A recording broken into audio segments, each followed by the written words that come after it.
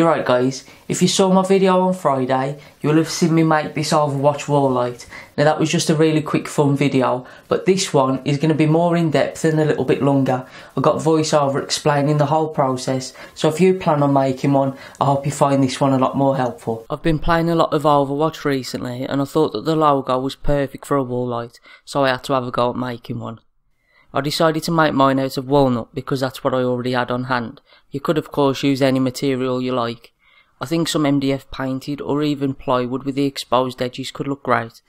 I had to glue up the pieces of walnut I had, and I made a square that was just over 45cm by 45cm and 5cm thick. I printed off the Overwatch logo onto some self-adhesive paper and then stuck it onto some plywood. This will be my template. I cut out the shape using my jigsaw.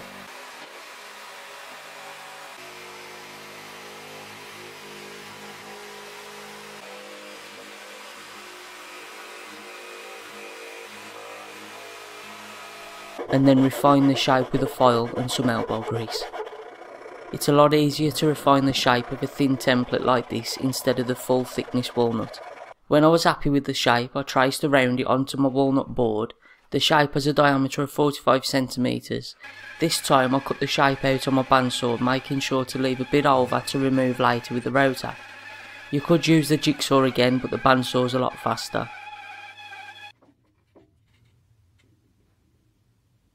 Once I had the rough shape cut out, I attached the plywood with some small screws. The holes won't be seen on the back of the light when it's done. The template now offers a guide for my flush trim router bit.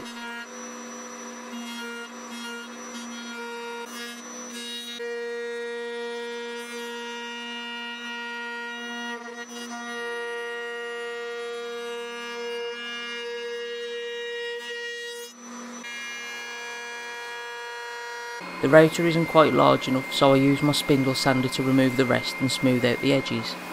As always, the tight corners need to be cleaned up by hand. I'll just use the file again.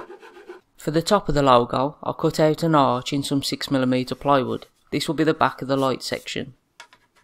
It needs to be flush with the back though, so I cut a space in the back of the walnut for it.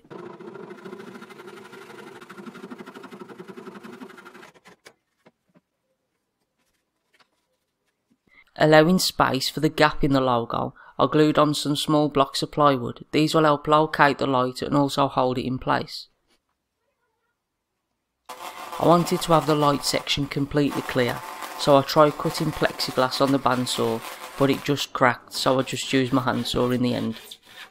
To help with the light diffusion, I sanded one side of the clear plastic. I used some plastic super glue that came with a quick activator pen to stick the pieces together. It wasn't strong enough for the plastic to bend to, so I had to resort to some heat bending. Nothing fancy here, just my kitchen hob. I held the plastic over the heat until it became pliable. Then using the plywood as a form, I tried to shape the pieces. It was a lot easier to glue them together, but I wasn't happy with how it looked. Plan B was a plywood case and a clear top, so this is what I did. I cut the arch shape out of some double thick 18mm plywood that I just glued together.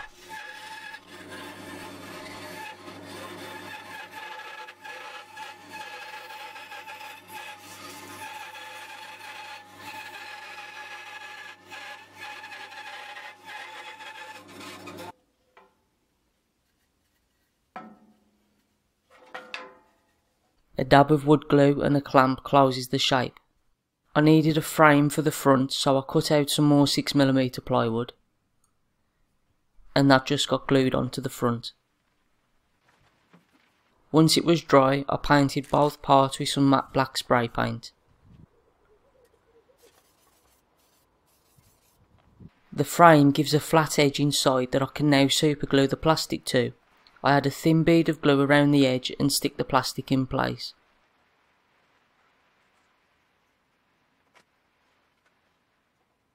I think this looks a lot better. Now that's done, I can give the walnut 3 coats of spray lacquer, sanding between each coat. For the electronics, that I know nothing about by the way, I used some LED fairy lights that came with a battery pack attached for 3 AA batteries. This wouldn't fit in the plywood enclosure, so to make it fit I cut that off. To make controlling it easy, I got a remote switch, and I also got a 9-volt battery and a clip to power the light. I connected them together and it worked, so that's as far as my knowledge goes. I've got some insulation that works great at diffusing light, so I cut some shapes that would fit into the plywood enclosure. I stuck the lights onto one of the shapes with some tape and checked how it looked.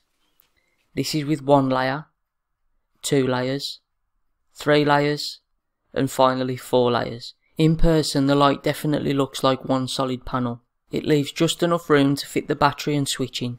I add the back and screw into each side to hold it in place. The screws go into those plywood blocks I glued on earlier. The light panel gets secured with 4 screws into the back of the walnut now. To hang the light on the wall, my plan was to use some simple picture hangers, but they were nowhere near strong enough, so I changed them for some more heavy duty ones. These need to be flush with the back, so I used my rotary tool to remove the bulk of the material.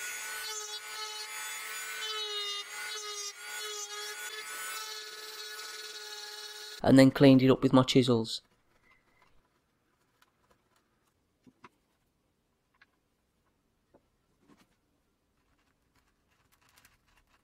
Using a 10mm drill bit and chisels, I created a space for the screw head to fit and move freely. So this can now be hung on the wall, but I need to put screws in the wall first. Using a piece of cardboard, I marked where the holes in the brackets were and transferred the marks to the wall. The laser line really helps to keep it level. I taped an open envelope to the wall to catch the dust, and using the hammer mould on my drill, I made a hole in the brick wall. Added a raw plug and then screwed in the screw. I did the same for the other screw, and now the light can be hung in place.